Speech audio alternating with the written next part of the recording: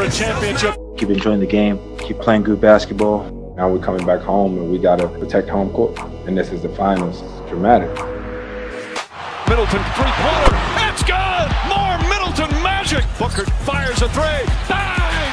Devin Booker from downtown.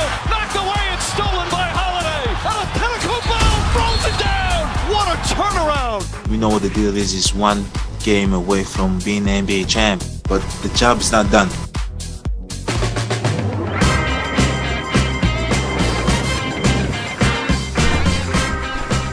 He is Jalen Rose. I'm David Jacoby. We are Jalen Jacoby. What is it that we do? We give the people what? Yes. They want. The people got an NBA Finals classic game in Game 5. The Suns jumped out to an early lead. The Bucks came back. Then the Bucks jumped out to a big lead. And then the Suns came back. It came down to the wire. But Jalen, Giannis Antetokounmpo has been dominant this series. He now stands one win away from the Larry O'Brien Trophy. What do you think about Giannis in Game 5? The great debate. Bag up, please, and let me cook. Because on this show on a daily basis, I told my brother David why Giannis should not only re-sign with the Bucks, but how beneficial it was going to be for him to stay loyal to the city of Milwaukee. And lo and behold, he's one game away from an NBA championship. And you know what else he's gonna spark that I love? He's gonna spark the debate that all rings aren't created equal.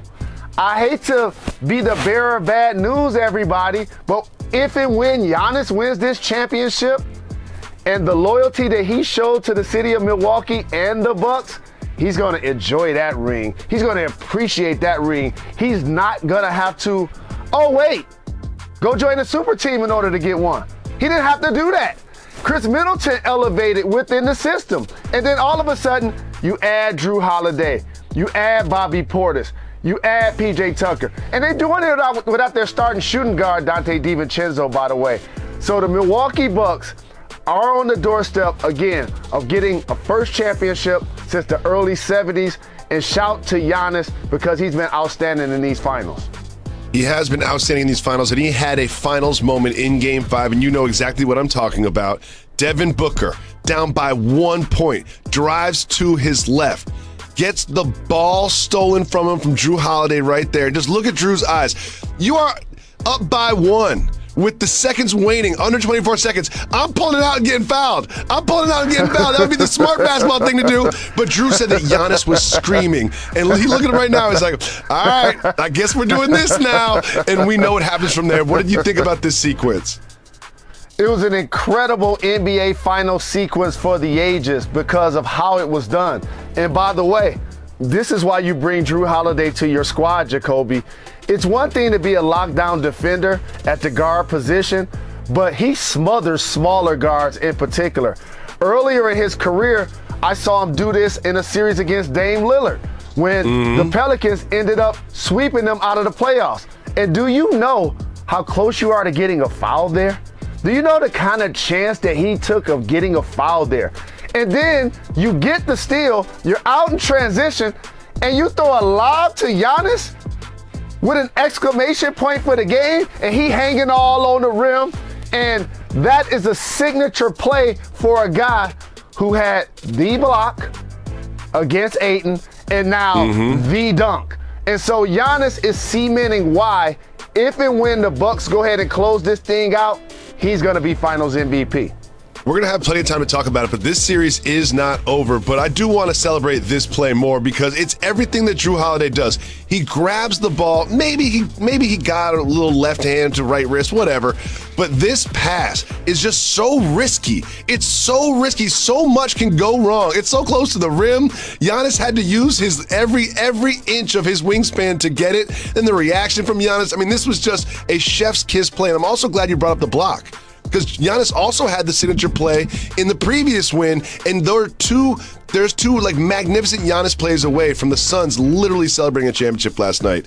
But Jalen, I want to mention Drew Holiday's defense again, because Chris Paul hasn't been the same, and Drew Holiday has a lot to do with that. No.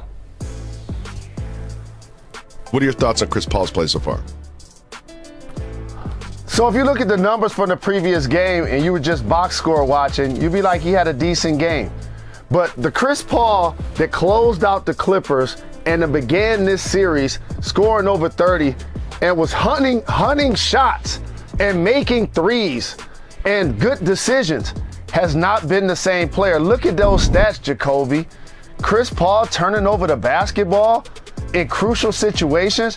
These are just things we don't see. But you know what? As I sat back and analyzed this series, I thought about it more.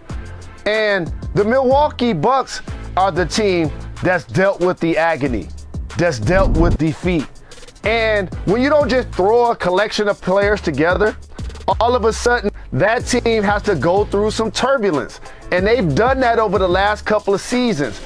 They've watched the Toronto Raptors with Kawhi Leonard go on to win the East and win the championship. They watched the Miami Heat go on to win the East. They saw the Nets create a super team. They hearing about the process in Philly.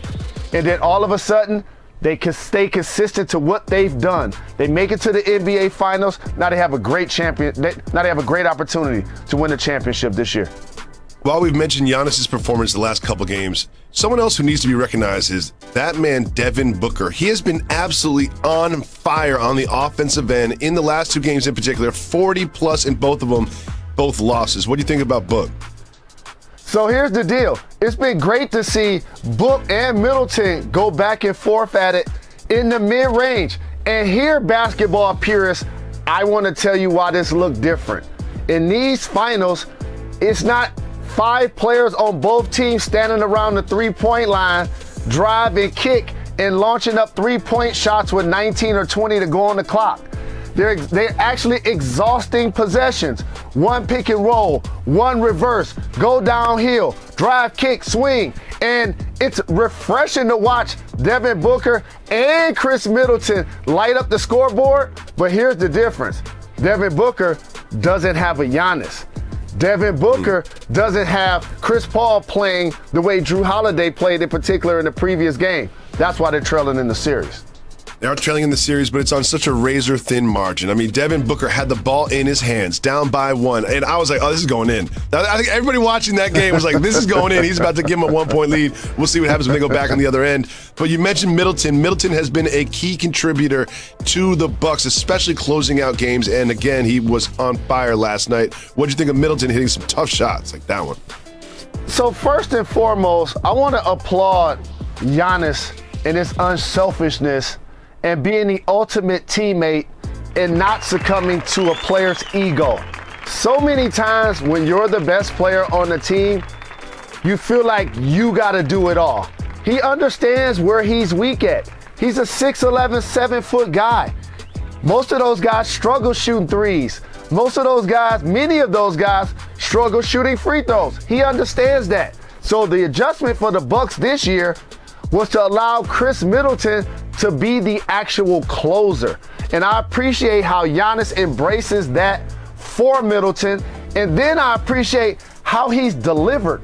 And we talk about not having highlights, Jacoby. You know how much I love his game. Getting somebody on their hip, bumping them off, a little spin move, step back, knock down, and the efficiency.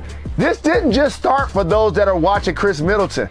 He's been flirting with 50, 40, 90 the past couple of years. They just needed more assistance. You add Jrue Holiday, you add Bobby Portis, you add PJ Tucker. Those guys give you defense, those guys give you toughness. And those guys weren't a part of the heartbreak that this team dealt with the last couple of years. So now all of a sudden, you have a collection of guys that are determined to try to win it all this year. They got great contribution from their 3 stars, Middleton and Giannis and Holiday, but also Pat Connaughton hit some good threes, and he was 4 for 6. Bobby Portis, well, you look at the stat sheet, it's not that impressive, but a lot of hustle plays and loose balls and rebounds and box out. He did a great job while Giannis was on the bench, bringing this team back from a 16-point deficit. Jalen, you were in the building. I was watching the game. The Suns came out and hit everything, and they were up by 16. And I'm looking at this going, is this going to be a blowout victory for the Suns? And then they turned back around. What was it about? What was the vibe like in the building during that breakout and that turnaround? You know, the beauty of this series, Jacoby, is that you have fresh faces. Neither team has a player that's ever won an NBA championship.